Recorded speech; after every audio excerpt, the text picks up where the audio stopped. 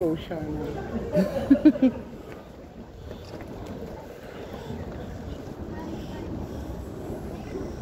Come on in, folks, we're here for a good time, not a long time. Longer it takes for you to get in here, the more there's have to drink. Full of gin.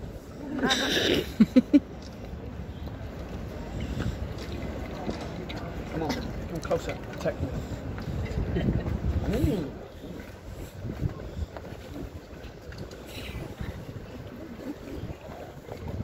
It's medicinal.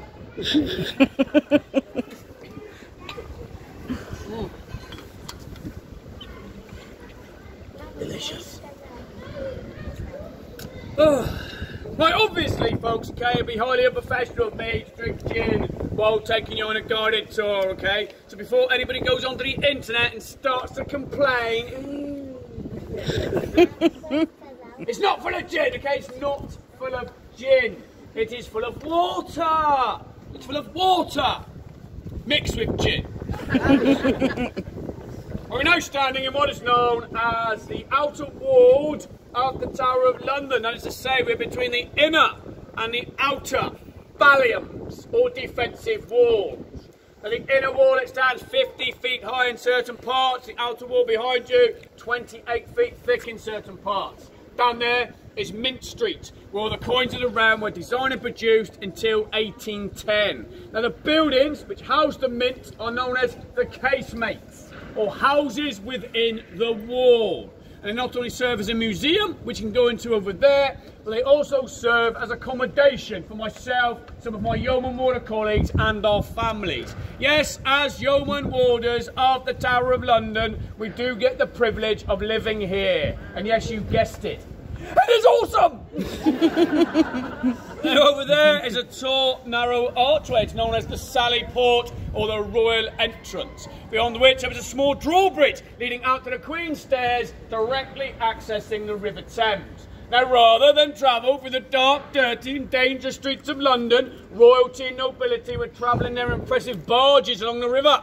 They would tie up alongside those stairs, they would gain access through that archway, which is original, and it dates back more than 700 years.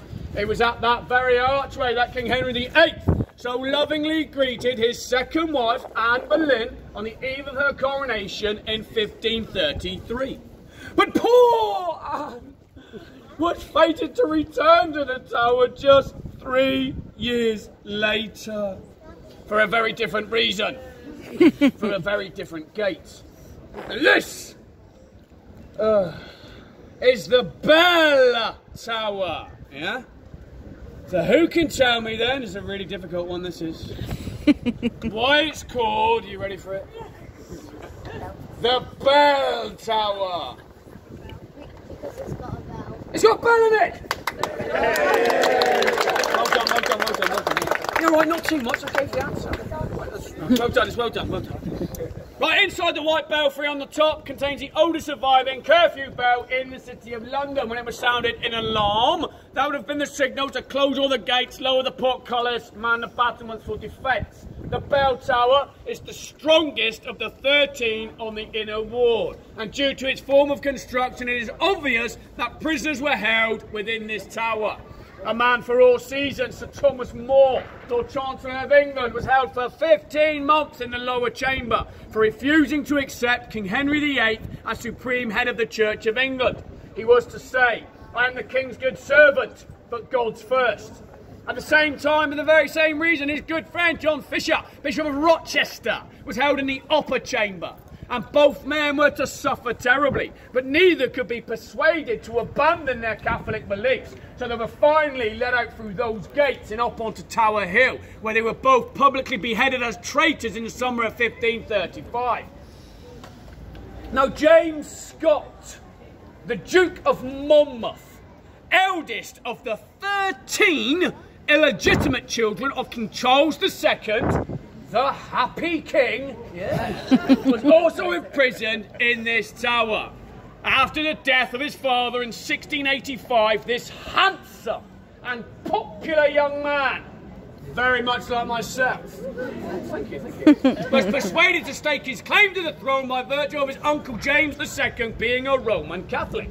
Now, to press home his claim, he landed from exile in the West Country of England and he marched inland, gathering popular Protestant support in what became known as the Pitchfork or the Monmouth Rebellion. And the revolt was crushed at the Battle of Sedgemoor on the 6th of July 1685, but James Scott escaped the battlefield. He evaded capture for a week till he was found hiding in a ditch near the town of Ringwood. Condemned to death in his absence, there was no need for a trial. And so 3 days later he was led out and up onto Tower Hill. And that was to be one of the most botched and bloodiest executions ever to have taken place in English history.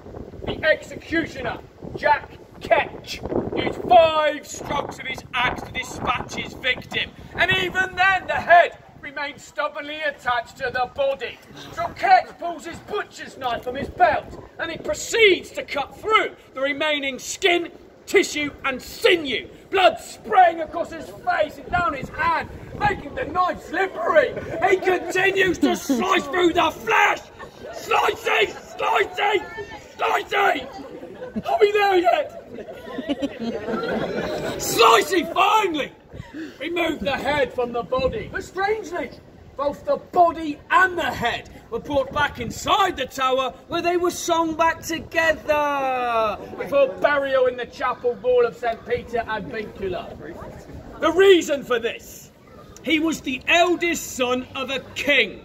They had forgotten to get a royal portrait of him. So, they stitched his head back onto his body, they dressed him in regalia, and they propped him into a chair. And they commissioned an artist to paint his portrait, which still hangs in the National Portrait Gallery. It's also believed that the artist did say, "This was the best sitting he had ever taken." Enough of this blood and gore! We must beheading! Folks, that's as good as it's going to get. Right, around the corner of the Traitor's Gate in a bloody tower. Make a gap, use your elbows, because I will. I won't use my elbows, folks, to be an elbow-free zone, okay? Elbow-free zone.